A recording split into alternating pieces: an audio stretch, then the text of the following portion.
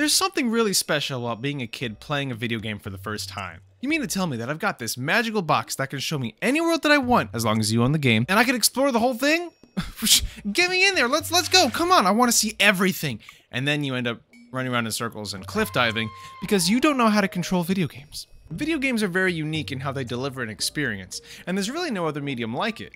There's a whole rule set, a language that is spoken across every single game you play, and it goes completely unnoticed. Except when it's missing. If you're a veteran gamer, then you are fluent in that beautiful language of how games work. But when you're a kid, this language has not been learned yet, and the boundaries and limitations that are placed on you in a game are not apparent. Not to mention, you're also just garbage at using the controller, so, you know, you can't make a single jump without having to look at the controller and stop everything just so you can find the button, and then you end up missing the jump anyway. Now, normally I wouldn't start a video by telling you to watch someone else. Thanks for watching, by the way. But there are two series on YouTube that actually illustrate this language far better than I ever could. Those being Gaming for a Non-Gamer by Rasputin and How Your Parents Can Play by Etra Games. Now, Rasputin runs informal experiments on the lady he lives with, aka his wife, by having her attempt to play a game with no assistance or hints, and he studies how his wife figures out and understands how games work, how the games teach, or not, and what skills they expect the player to come prepared with. It's a very well done series that I highly recommend watching if that interests you, which it probably does because you clicked on this video. The other one, Etra Games, who I just discovered has 2 more channels that delve into the gaming for non-gamers topic, goes into what is confusing and overwhelming for new/non-gamers, and then goes a step further by modding either the game, the controller, or both in order to make an experience easier to figure out and digest, leading to more excitement and fun rather than frustration. He even made his own FPS controls basics tutorial, and as far as I know is still working on it and similar experiences. Again, I highly recommend these videos. What they add to the gaming community as a whole in helping new players as well as helping us understand ourselves is invaluable. Links in the description. So now that I told you to screw off and go watch someone else's video, why on earth am I still talking? What do I have to add to the conversation that hasn't been said a million times before? I don't know. Can a guy just talk? Can a guy just complain? Share his meaningless and uninformed, unoriginal thoughts on gaming and topics like that on the internet? Like a funny disease called Sharkpool 9000 and Plague Inc.? Spread me like a disease, baby. Share me across the internet. Let's go. Now, one of my favorite things about the language of gaming, beyond technical things like gameplay and gaming mechanics, is the physical language, like words and phrases, because gaming has brought many phrases to the forefront of culture that has people saying things that they would never say in normal context. You know, you've got straight people being like, all right, he's on top.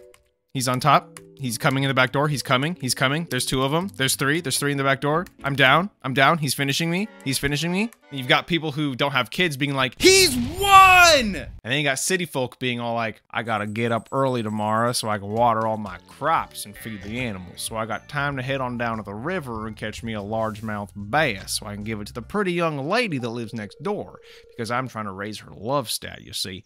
And then one day we'll get married, and then we'll settle down, and then we'll have kids, and I'll be able just to spend the rest of my life sitting on the farm, going on walks through the woods and enjoying nature. Just the way that God meant it to be, you know, the way that God intended. Now, like I said, those are very literal forms of language as far as phrases go. There are many more as well, but we've also got specific words in gaming as well.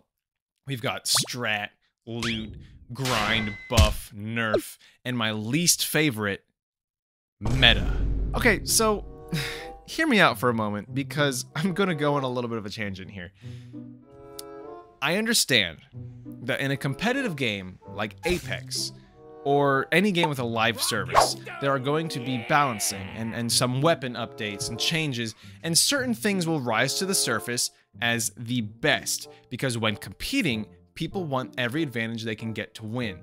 Unless it's a game like Jackbox, where the meta is sex or racism.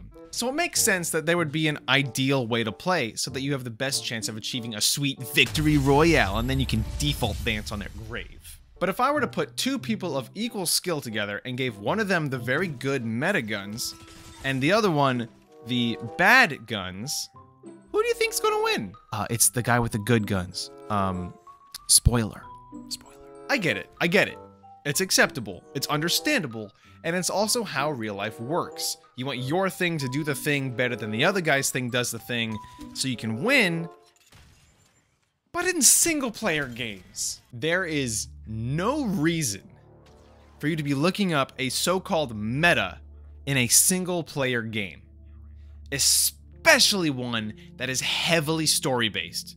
Who are you trying to get an advantage over? I remember when Star Wars Jedi Survivor came out, and literally not even 48 hours later, after its release, I was seeing videos like, "This is the best lightsaber stance in Star Wars Jedi Survivor. You need to equip this to beat Star Wars Jedi Survivor. These are the top 5 perks in Star Wars Jedi Survivor.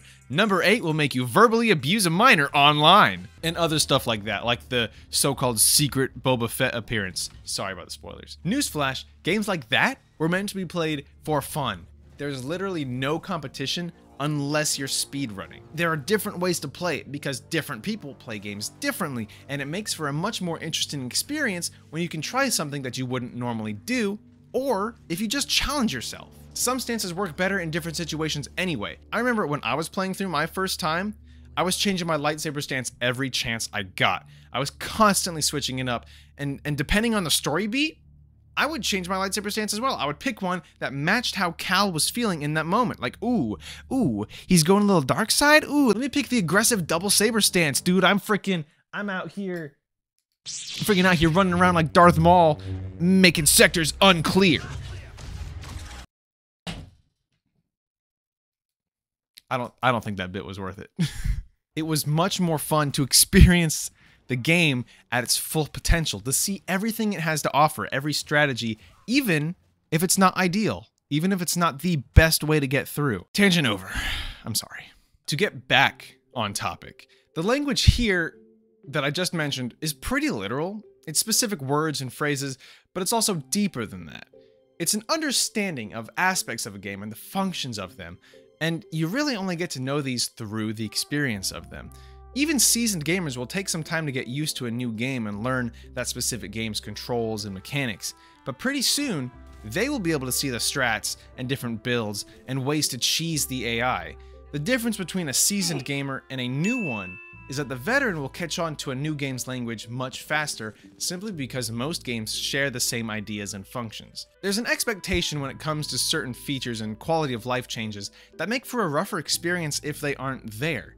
These features that are widely featured across thousands of games in the industry are there simply because they convey information and suggestions in such a quick and subtle way that you don't even know that you're being led somewhere. Is there a light at the end of a generally dark area? Guess what? You're being deliberately drawn to that area where the game designers want you to go. Is there a convenient line of collectibles in a row? Guess what? You are literally following breadcrumbs. And if these simple design choices were missing, it'd be a lot more frustrating to find out where you need to go next. To point you to someone else's videos again, Game Maker's Toolkit on YouTube goes way in depth on specific design features in games and what they do and how they work. He does a very good job explaining why things are the way they are, when you didn't even know that some of these designs were deliberate. Now, I think personally, one of the best examples of the nature of understanding the gaming language is the change you experience as you get older if you continue to play games.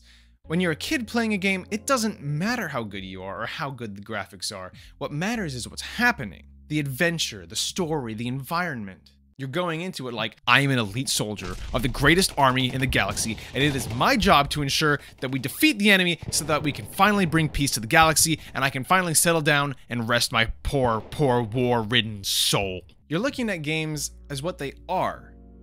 It's as if you're physically being transported into a different realm where magic is real and lasers can kill.